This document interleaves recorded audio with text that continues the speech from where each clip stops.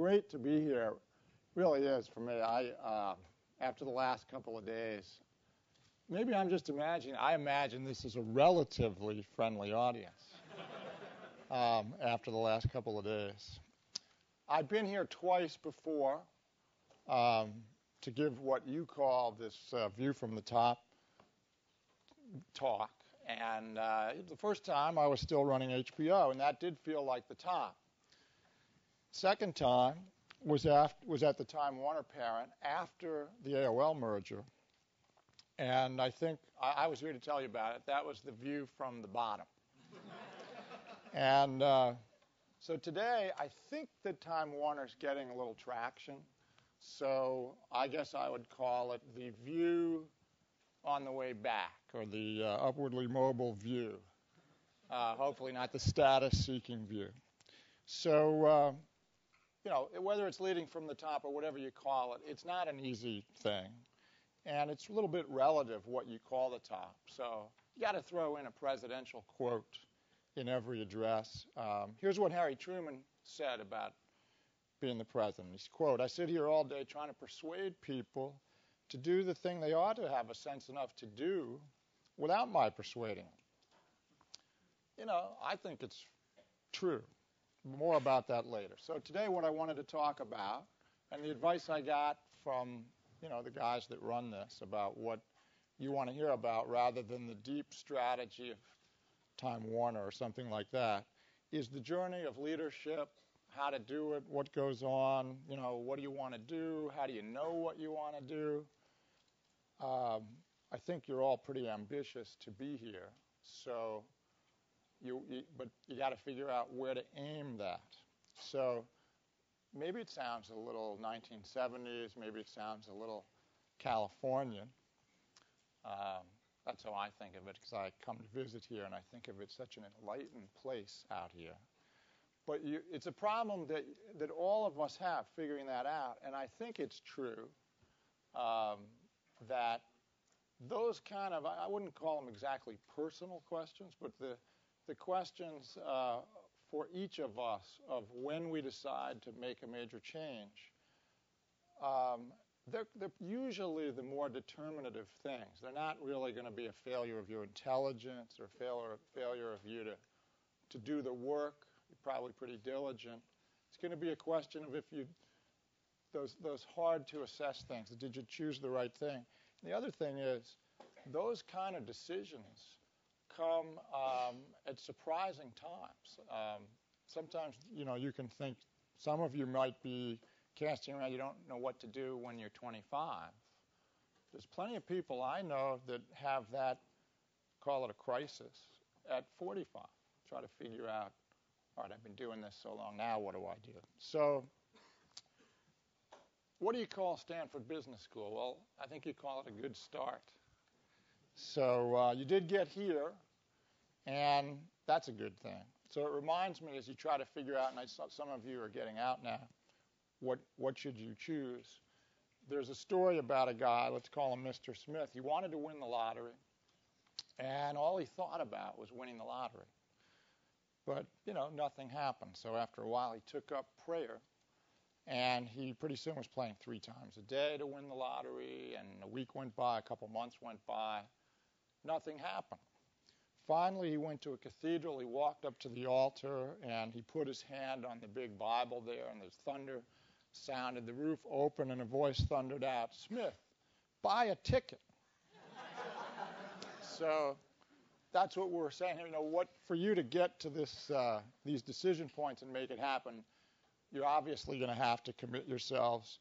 And as you do it, you'll often have that question, all right, am I making too much of a commitment? How long of a commitment? What kind of a commitment? So going back to Stanford, where are we if we're sitting here? Well, it's a good start. At least it was for me. And, just a serious observation that I've seen, because I see a lot of graduates of other schools. I think Stanford really is a bit on the unique side in terms, you all know we all talk as Stanford business school people about the smallness and some of the benefits of that. But the other one really, that the balance between the academic and objective base of what you learn and the case application is pretty good. It really does seem to work. It's a good way to learn over the years. It's not, at least I don't think, what you know as you get out of here. It's what you are set up to learn as you go forward. So whether you're going into, large caps, small caps, venture capital, private equity, manufacturing, service, consulting, whatever it is, I know there's a lot of pecking orders that try to establish themselves here about those things. But I'm not preaching any particular course. I would say this, and maybe it's obvious to everyone. All of these choices can be unconventional or conventional, depending how you look at them and how you do them. And all of them can be equally adventurous, even the ones that are not thought to be adventurous. You never know. So reminds me, for me, it's a question for you trying to figure out what fits you. I was one who found what seemed to be a pretty conventional choice turn unconventional. And so I had kind of, as Bob mentioned, I had a great kind of lucky break when I was here at Stanford studying. I got dragooned into working part-time at Sonoma Vineyards, which was up in Healdsburg. And my job, which was not anything like as fancy as the things I was learning in the class here.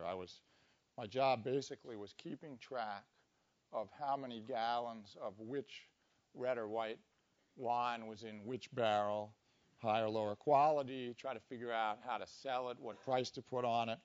And it was a classic case, as I could see immediately, of applying the linear programming that we were learning here. Because other than that, I could not figure out what the hell use linear programming could be. But so, of course, I didn't use the linear programming. I had a piece of paper, and I wrote down where we stashed all this stuff, and then we just trial and errored how to sell it. So the technology for that may not have been very inspiring, but the motto of the company was inspiring, which was, we drink all we can and we sell the rest. And, that's why I was there. But when it was time for me to leave, I had to go back to the same question of what to do next. And, I remember I think it was about this weekend. Wasn't this the Kentucky Derby that just happened? It was that weekend I had a crisis because I had made a commitment and I did actually get out of it, and I was trying to figure out what to do. So I had a number of choices, and just for me, talking about me, from consulting to consulting, investment banking. I had an ad sales job for a TV station, which was paying at that time twice the average Stanford salary. And then there was a job in commercial lending at Citibank.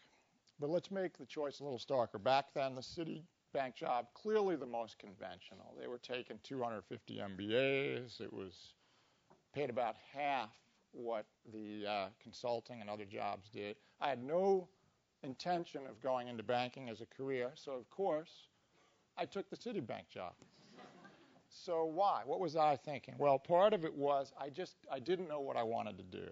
So I thought that Citibank would be a good grounding in all the different disciplines, particularly for going into corporate life, which I vaguely thought I ought to do. And but there was an exotic twist to this job, which I'm just saying it so you don't think I was crazy when I took it. I was going into the shipping division, and they had an international element to that, and so you could move to Hong Kong. And I had this, plan which I told all my fellow graduates at Stanford, say, why are you going to Citibank? And I defended it by saying, well, I'm going to go to Hong Kong. They said, oh, well, that sounds exotic enough. Otherwise, you're really pretty boring, basically. So I went in the shipping department, and we were lending money. It wasn't the shipping department like, the back office. We were lending money to ships. And I was learning all this finance and international accounting and, government rules across the planet. But what I really learned, it's a kind of little takeaway, I hope, for today, is it's not really all about MBA tools and analysis, because one of my clients was the Onassis Group. And one day, as I was wearing my suit and tie, because at the Citibank you were fairly well dressed, and I'd like to put that out in my defense. I got a call. It was a frantic call from Christina Onassis. This is 78. Remember, her father, Aristotle, had just died. She had taken over the company. And she was calling from Athens. And she was very upset because there was a lot of Cold War tension at that particular month. And she was convinced that the Soviets were coming into Athens. And so she wanted me to ship $25 million of gold bullion out of Greece into New York so it would be safe. Get it out before the Russians get here. So this was not my normal business problem. And it was lunchtime. You know, and she wanted to know, she was dinner time for her. My boss was off playing squash. His boss was at the Brook Club having lunch. I couldn't figure out what to do. She was going to call me back to get confirmation, so I panicked. I thought, all right, where do I go? I went to the back office where the overworked, overlooked clerical staff was, underpaid also they were. And there was a woman back there named Mrs. Kalamanopoulos, who I'm sure had seen her share of clueless MBAs over the years. Told her my thing. She was very patient. She kind of smiled at me, and she said, Jeff, you don't ship the gold.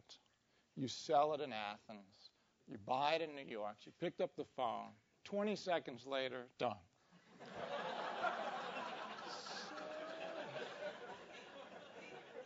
So I was saved by Mrs. Kalapanopoulos from my first high-profile client disaster, and I learned what would be the best advice that I can give to you. Whatever you're going to do, whether it's a small thing, small company, a big company, you're going to need help from everyone that works around you. You're going to need help from rivals, superiors, subordinates, however you look at them. If you're the CEO, and particularly of a big company, you're going to need even more help because, as we all know, CEOs are supposed to tell everybody what to do. But a lot of the time, what I find is that you have to find out what to tell them from them, because it can't be a surprise to you. It's really like a case. When you read a case, who wrote the case, right? For you, somebody wrote the case. If you're in a business, nobody writes the case. The case kind of emerges. I'm thinking about the ethics case we had over the last couple of days. It comes in from the press. It comes in from your employees. It comes in from all over the place. And what you're trying to do is assemble what is the question. In order to get that, you're in an iterative process with all kinds of people at all kinds of levels to try to figure out what is the issue that needs a decision. What level should the decision come at? And of course, because of everybody's either insecurity or the power struggle that goes on, are you going to get an honest answer from anybody? Are you going to get an honest view of what can be done or what is really happening or whatever the lay of the land is? And because of these power dynamics and the way people don't want to fall short, there's all kind of reactions we have to this kind of pressure or this kind of aspiration. And one of the things that always puzzles me, probably in any organization, but it sure is visible in a big organization, is when ambitious and well-educated people spend all their energy managing up, trying to figure out how to, focus or please upward. And it's pretty logically ridiculous to spend your time doing that because, if you actually succeed at what you're doing, you end up in a position where the one thing you've practiced you can't do. Right? Because you're now managing the rest of the company. There's nobody left to manage up to. And so what we all really need to do, and this is certainly true, it's not really just true at the head of a big company. It's also true if you're a division project head or anything else. I'm sure you see it in your work groups here. you need to be able to get information, convey information, make clear what your decision process is, what you're thinking about all the time, in real time. You need to get information from them, and you need to get it out all the time so people can help you focus. It actually helps you to focus, to defocus sometimes. And if you don't, you can fake that. You can think of it as some kind of political skill. It's not really. Everyone always knows what is true and insincere. They really do. They can smell it. And so if you don't really believe that, it's not going to work. And if people don't trust that you sincerely want and will accept their opinion, including their disagreement and their criticism, they're not going to give it to you. They're going to shade it. And so then you're not really going to know what is out there and what the problem really is. Maybe it's a much bigger problem than you knew, but nobody wants to tell you. So I have to throw in somebody else's wisdom on this. Casey Stengel, managing the Yankees, basically said the key to a successful leader is somebody who can keep the people who hate him away from the undecideds. So, I know that it may sound that what I'm talking about is popularity, or I'm not talking about popularity. You're going to have to make hard decisions. You're going to have to make unpopular decisions. You're going to have to take initiative. You can't do always what comes in from out there. But when that happens, and that's not most of the time, but it's some of the time, you're going to need cooperation. You're going to need honest relations to find out. And the bolder it is what you're doing, the more honesty you need from everybody, because they know that you're invested in it, so it gets that much more sensitive. Well, back to me, because there's an old Hollywood saying, enough about me, let's talk about what you think about me. Eventually, I realized that I did not come from the right family to go into the shipping business or to prosper in it. So I left Citibank in 1979 to join HBO. And as my Citibank boss said at the time when I told him this, he said, "Are you going to Morgan?" I said, "No, I'm going to HBO." HB what? He said. Because, back then it was just starting. Bob said it already, so he took my joke. We had 200 people working there. I took the lowest job at HBO at the pay grade that it was. I'm going to throw it out for you. I don't want you to disrespect me now. $20,000. Now I know you guys know about inflation and everything, but you could get, in those days, you could get $40,000 in investment banking and consulting. I could get that. Didn't do it, took that. So I was number 201. I think that was on my door, 201. And what attracted me to it is that HBO was on a mission, still is, which was to create a new kind of television. And as Bob said, it's been around long enough now, as long as most of you have been around. It doesn't seem maybe so revolutionary to you now.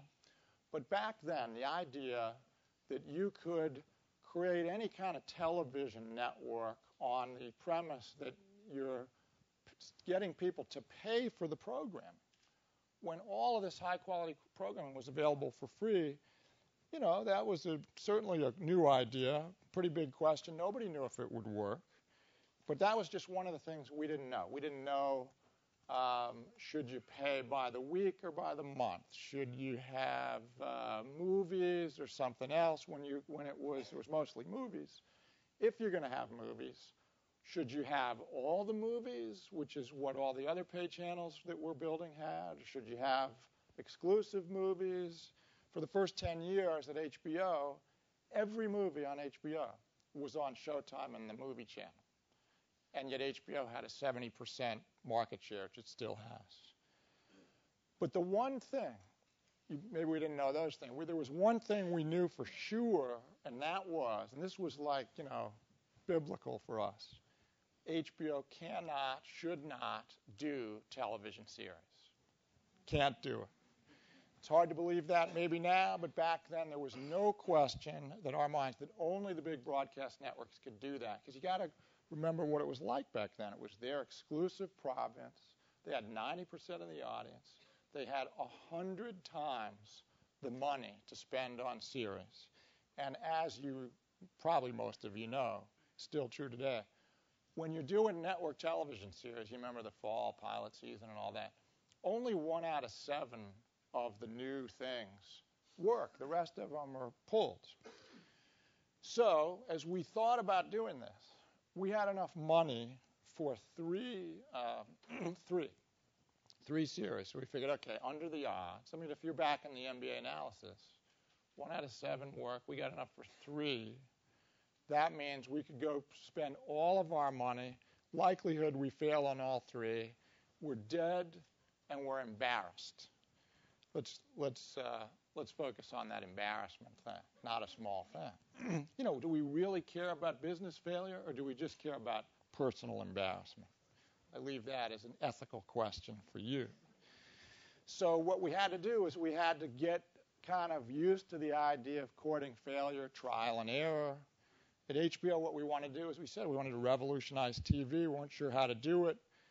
But facing that thing where we knew if we try all this stuff, it's going to fail, it kind of liberated us. It became a kind of a genetic trait of people that worked there. And, I throw it out to you because if you've gotten here, it's not probably part of your aspiration to have a lot of failure in your week. But, it's worth thinking about. A little failure isn't such a bad thing. It can teach you, for one thing, what you don't want to do. Tried that, didn't work. Okay, I'm not going to do it. So the most important thing really at that company, HBO, was not something like The Sopranos. It was the fact that there were 2,000 people there, and they all knew, whether it was finance, marketing, higher, lower, everybody knew what the mission was. Everybody was focused on the same thing. A lot of our creative partners would come to me. It was the biggest thing for me, the thing I liked the most about what we accomplished, and said, I've never worked for a company where everybody you talk to is thinking about the same thing. If you can do that in whatever venture you're in, that's not just a business success. It's going to create a very different human environment for what you're trying to do, particularly if you're trying to do something really new. So that kind of focus or steadiness at that company is, I kind of throw it out partly to invite questions about it, but it is pretty unusual in the media business over the last 25 years to have that much consistency in what your mission is and how you're executing it. Think what's happened in that time period. All the broadcast networks have changed hands, some more than once. The audience for broadcasting went from 90%, which it was throughout the lifetime that we had, 90% down to less than about 40% today.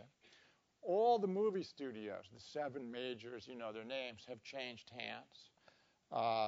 And most of them have bought TV networks that they now try to use to supply each other. Over in the cable television industry, the one that all of HBO, MTV, CNN were in, we started out with 100 material-sized cable companies. We're down to really 5. Some of us would argue it was 3. In addition to that, we've had the satellite companies coming in. Now the second biggest cable equivalent company isn't a cable company. It's DirecTV, a satellite company. And now the telephone companies are coming in. And then, of course, the cable TV business isn't the cable TV business anymore. It's the video, voice, data, phone, and soon wireless business. That means if you're one of the things we do at Time Warner, trying to manage our cable company, we're in the telephone business as much as we are in the television business. So I like to tell this, I have to, it's just fun for me, talk about failure maybe or luck. Not sure which it is. I think they go together in some ways. We did a lot of things we weren't allowed to do at HBO for obvious reasons, and so we did the thing that we knew you couldn't do. We decided we have to go into series programming. We're the movies, we know what's happening to that. We're going to have to do series. So what do? Well, not only do we have that cost problem, we had no schedule to launch the series in, but the first big gamble, as you all, I think, know, was The Sopranos. And I remember it like it was yesterday, the day I met the man who brought The Sopranos to HBO. It was, I walked out on my driveway on a Sunday morning to get the paper, and this guy stepped out of a late model sedan parked in front of my house. He told me that he had an idea for a television show and he wanted to come in. I was reluctant, to say the least. And I asked him who he was. He said, never mind. And then he said something that I will never forget. He said that it would be in my personal best interest to put this show on the air. And he had done his homework. He knew what was important to me. He knew the names of all my kids and where they went to school. So I was touched. Clearly, he cared about me. So we did the show. Along the way, we made a lot of mistakes. Well, that was Sopranos. Sex and the City, another one you've heard about. I admit it, I almost canceled Sex and the City. I did. I know that, but think about it. You might think this way. If you looked at the first 3 episodes, you might have actually thought this yourself. I mean, just think about the premise of this show. 4 beautiful, attractive young women trying to have sex in the city. Where's the tension? So, even with The Sopranos, which, we could louse up anything, we tried to change the name of The Sopranos. I said to David Chase, the name Sopranos, do you think people would think it might be like a music show? How about it's really about family? How about Family Guy, Family Thing, The Family? Thankfully, David Chase stuck to his guns, so to speak. So my point in all this is you got to be saved from yourself. And that brings us, there's no escaping it, to AOL. Just as we had to shift course at HBO, we obviously got this huge juggernaut at AOL right when the dynamics were heading the other way. It was, despite the fact that it probably doesn't carry the repute here now that it might have in 2000, it had created this huge, biggest in the world subscription base. It had 25 million subscribers. It was $8 billion in revenue. I mean, this was a big thing. But as you know, what was happening is everyone was going to broadband. The whole thing where AOL was mixing connection ISP with the walled garden wasn't working anymore. But remember greed and arrogance, because, and the two together are a potent combination. In order for AOL to change course, it was valued at $160 billion when it came in to merge with our company. And in order to because it was, had this $2 billion of earnings based on $8 billion of subscription revenue, all supposed to go like this. And if you read not just inside our management, but any analyst reports, really a lesson, everybody here. No analyst report at that time said that this was a bad idea. There were some that had some questions about it, but more than half of the reviews on this said it was brilliant, that Time Warner had just leapfrogged everybody, and there was this vague premise that everybody bought into. It's kind of shocking that putting the, quote, content together with the, quote, subscriber traffic tool at AOL was going to be the big advantage, even though if anybody had looked, they would have seen that the things people were interested in using AOL, Yahoo, or other online services for had nothing to do with content or exclusive content, which became clear as time went on. So as everybody moved over to broadband and that dynamic became clear, AOL's fortunes started to head south pretty dramatically. It's what got AOL, Time Warner, the quantitatively deserved name as the worst merger in history. It's actually mathematically, it was worth 160, and after the dust settled, depending which analyst you believe, that part of the company was worth 10 or 20. So it's a pretty big drop in value. Now, it's maybe a little misleading to look at it that way and to call it that, because many of the companies that were in the Silicon Valley or the internet business went down by a similar 90%, and a lot of others went down by amounts close to that. So it's not unique to AOL, but it certainly was a big one, and then attached to a very big company, Time Warner. So what did we have to do? We had to change course, and last summer we did that. We finally got it together where we moved off of this subscription business, which even now is $6 billion at AOL, and offered AOL for free to anybody with a connection, which it is today. It's been a huge success. AOL had $2 billion of earnings roughly before we did it, and we gambled that we could, by doing that,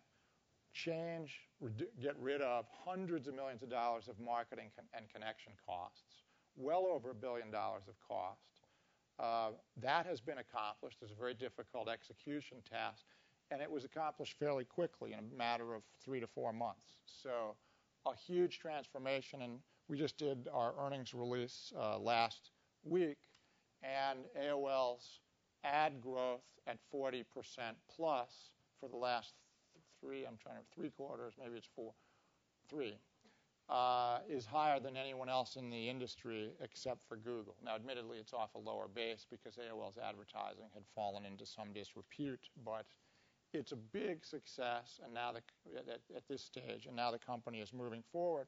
And that important thing that I'm trying to connect for the mission of clarity at HBO to the mission of clarity at AOL, now there's something that the people at AOL can focus on and believe in and really take a long-run view of. So it just feels different when you go talk to AOL people.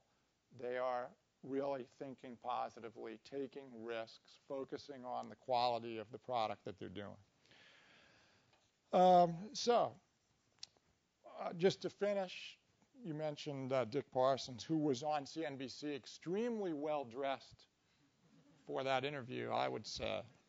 And he was talking about AOL and how it's worked well at this stage. And he happened to mention that private equity comes in and offers, because people ask this, does somebody want to do something structural with AOL? But truthfully, we in all of our media companies, and I throw this for Q&A, whether it's GE or Viacom, Disney, Time Warner, News Corp, we get questions all the time about whether any one of the pieces would be more valuable combined with something else, sold into private equity with very high leverage.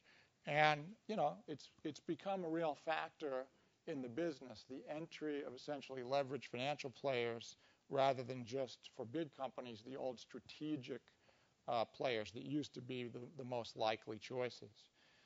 And then complicating it is the currency of internet stocks. I'm sure you study it all the time in different cases. You had the case of YouTube, where Google paid a certain amount, but which the currency they used and the ability that they had to utilize what YouTube does is probably quite a bit different than what some other buyer, and maybe considerably more than what some other buyer could do with it. That was $1.6 billion in nominal terms. DoubleClick was over $3 billion, again in nominal terms. So it's getting pretty interesting, and there's kind of more considerations now in the deal determinations than the old straight financial analysis would give you. So there couldn't be, given all this, I wanted to throw a lot out so that it might excite some questions. It's a pretty exciting time to be in the, quote, media business, media, internet, infrastructure. And your challenge, just on the personal level, is obviously going to be, if whatever you're in, whether it is or isn't the media business, is to find out to make it so that whether the people that you're working with are going to tell you what they really see, or whether they're going to tell you what they think you want to hear. And if you're trying to exercise some initiative and take risks or go out into unknown ventures, you're going to want to know, have people tell you honestly what they can do, but you also want them to tell you honestly what they can't do. And it's hard for people to say that, because there's that can-do thing which is good, but there's a part of can-do that can be not good if it's not honest as to what's really possible. That's true in a small organization for an individual person. It's true in a giant organization of what can be digested and executed. So on that sober note, I'd like to end and open it up to questions. You got it.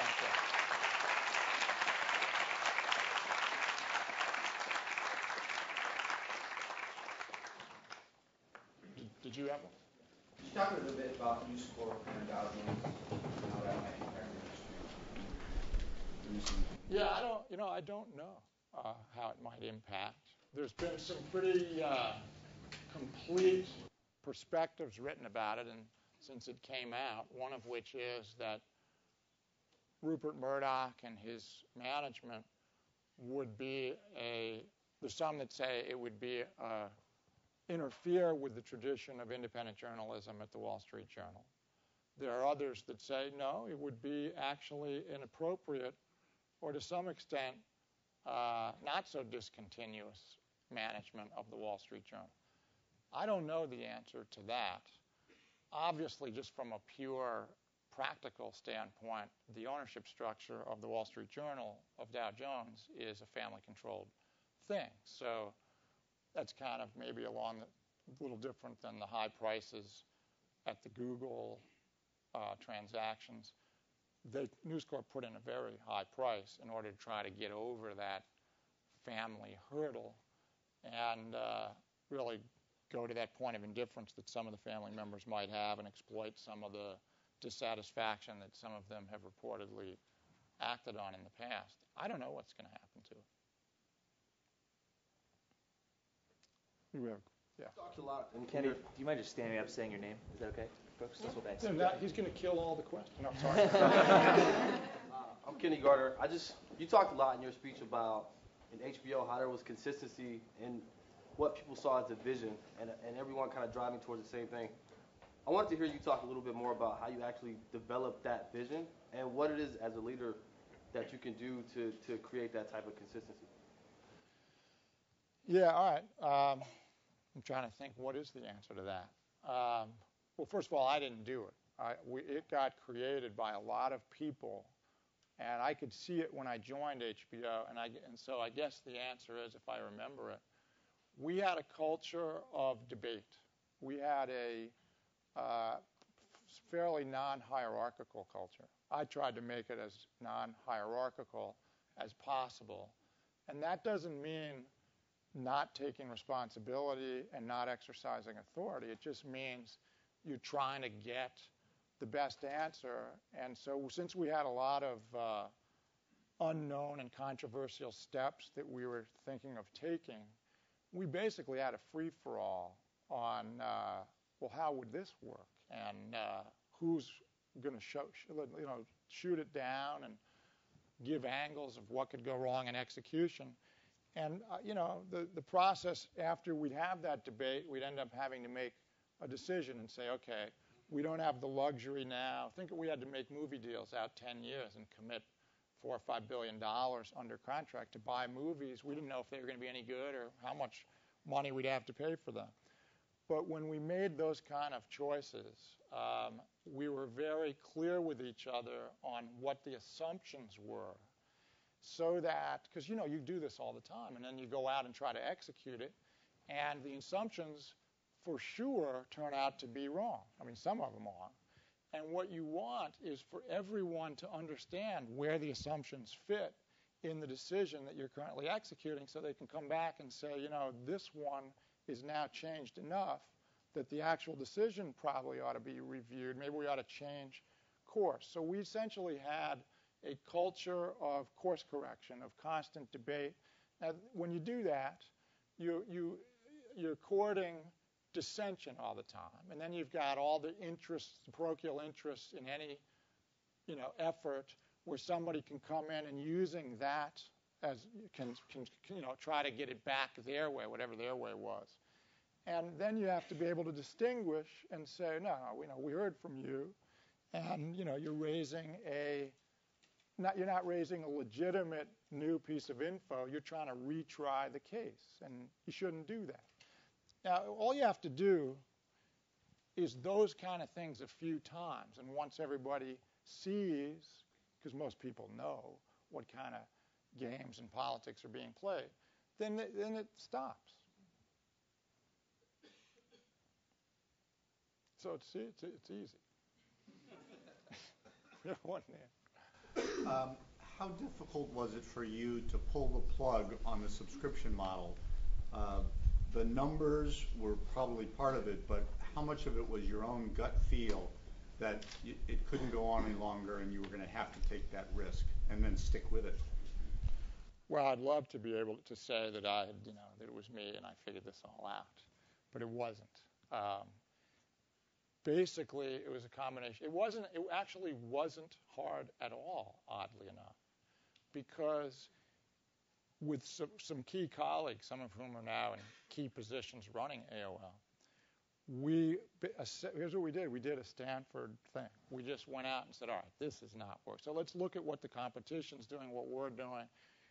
We know that you can get the same things that we were currently selling for $15 to $25 a month. You can get them from this, that, or the other source with equal speed and quality for free.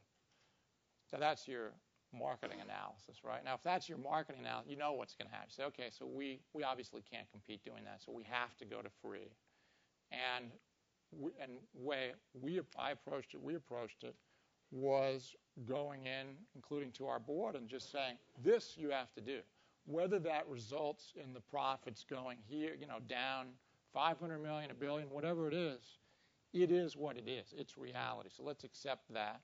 Then let's start working on now we have to realign the company. It's going to be a different company. It's going to be selling ads and working on these services, not those.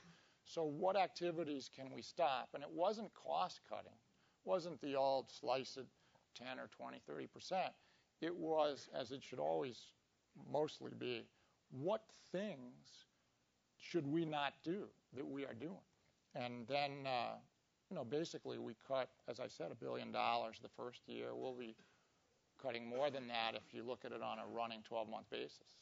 So it wasn't hard for us. It was hard for the people at AOL, very hard, to go through that change because they had to completely restructure the aim of the company and downsize, and a lot of people lost their jobs.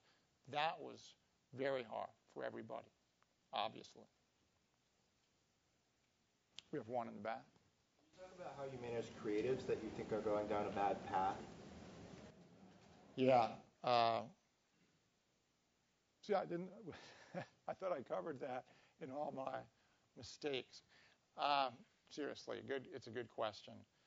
It's a very good question actually, because if you're trying to take Time Warner today and the assessment of whether the content part is going to grow and whether as investors you can put a decent multiple on it because it's erratic. It's pretty cliched to say that Hollywood's a hit business. You put out the movie 300 and it does $400 million.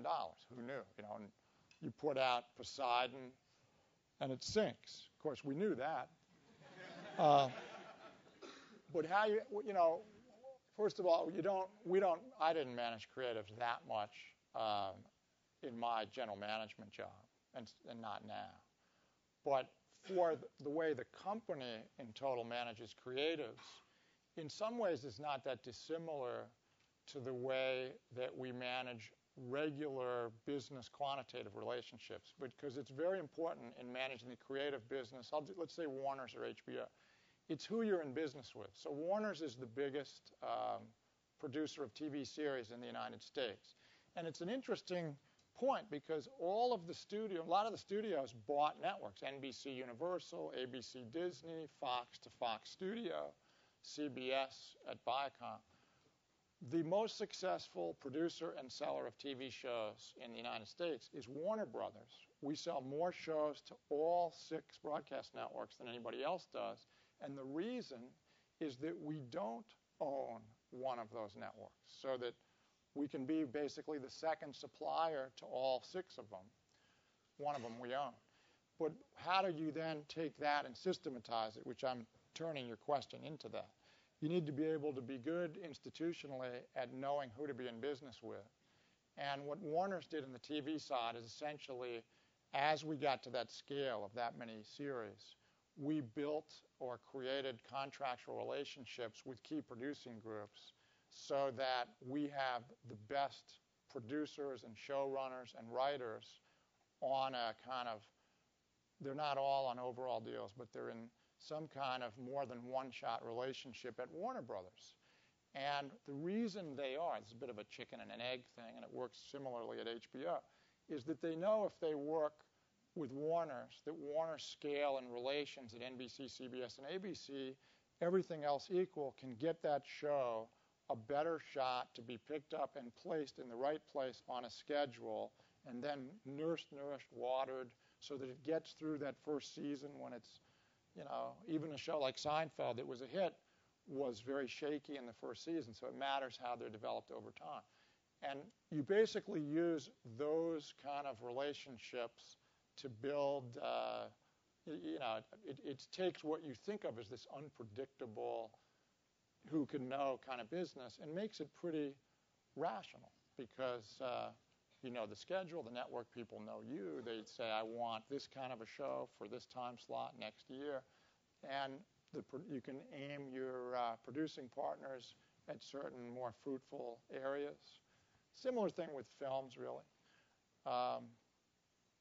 Yeah, so long answer, but that's how you do it. You talked about your vision of the online video market and how that impacts your company. Yes. Clearly, online is increasingly going to be an equal way that everyone gets video. And we think at Time Warner, from the perch where we have a cable company, we have networks, we have AOL, we have Warner Brothers, so we can see all the aspects of it. We think that brands like CNN, MTV, HBO matter, NBC. They matter because there are ways, and it picks up on the last question, to introduce new product and have people find it. If you just put everything out, hunt thousands of shows in a big bin, it's very hard to sort through and get critical mass audiences for things. So you know if a show's coming on FX that it's got this kind of focus. You know if it's on HBO, it may have these kind of focuses of authenticity. So those brands really work. And if you take that and if you imagine putting all of those brands, here's ones we don't have, NBC, on demand, so you watch what you want when you want, and you can do it over the internet on a PC screen or mobile screen. But you could also do it, because there's no difference, on a television screen in your home, high def, big screen, using the VOD capability of your cable box. That's how we think it will happen. And so there's no reason why all of the giant audience flow at TNT and CNN for news and HBO can't be on every screen, including on the internet. And that leads to the question, well, are you charging for that or not? And most of the things on the internet and most of the things on television are ad-supported. And there's no reason why they can't be ad-supported in this new on-demand, unscheduled way. And we just had the National Cable Convention yesterday. I came from there to here. And we all said it out there, which is the big thing for the video industry and the cable television and telco infrastructure is to put all the networks that we all know on demand, so that you can go, you can think of it as getting any show you want, but it's really any network you want. And there is an example of it. It's there right now. It's HBO. We've built HBO so that you would think of it not as one channel, but it's 10 multiplex channels. And the whole thing is on demand. So if you want to see Rome, you know where to find it, and you can see any episode you want. It's a little different because that's subscription-based, but there's no reason you couldn't have the same thing with TNT or Adult Swim or any of the other networks. And so that's probably the next move on all the platforms. Do one more question. one here. Can you describe what was it about the HBO business model that gave it the market power it had vis-a-vis the studios? Yeah, basically we made them an offer they couldn't refuse. Seriously, what we did, I mean, we had no money, but we had pens. So we could go write promissory notes. And so we'd go to the studios and say, we promise to pay you, if in average terms, $100 million to $150 million, now it's $300, a year for your slate of movies that you're currently just going in the theater with. You have all the problems of up and down, this whole uncertainty of hits. We'll give you a baseline of money written on HBO IOUs. And they couldn't not do that. Now, we had to take a risk contractually to commit to that, but we did one thing that wasn't stupid, which was we made it variable to their box office performance, and we made it in the early days variable to our subscriber growth. So then we took that paper and we went over to the cable companies, Cox, TCI, and we said, we'd like to sign up for you to, at X dollars a month per subscriber variable. You pay us, and we'll give you this great program. And they kind of said no. So we said, all right, but we have a deal for you. What we'll do is if you get to a certain big volume, we're going to give you 25% off. So you'll have an advantage over this other little cable operator you're competing with and we'll advance you the discount. That was the little thing. So if you get to volume, you got a deal advantage on the other cable company. Well, what that was in the early days of cable was HBO arbitraging the consolidation and acquisition of one cable company over another, because we knew you could use TCI, it's now Liberty, as a key example. They wanted to go out and borrow money at 7, 8 times earnings to buy Joe Blow cable. And so when they did that, and they had an HBO contract, all of a sudden their programming cost dropped 25%. So now they weren't paying 8 times earnings. Right after they closed, they're down to 5 times earnings. A huge immediate funding device for them, and for which we did not put up money. We just put up a dynamic. So we were essentially using industry wave dynamics to ride in. And out of that, between the studios and the cable people on both sides, we created a company in the middle, which I'm happy to say is still there today and makes more money by itself than all the networks combined, if you don't count their station groups. And, they got that going for them. So thanks for having me. It's been a great class. Thank you.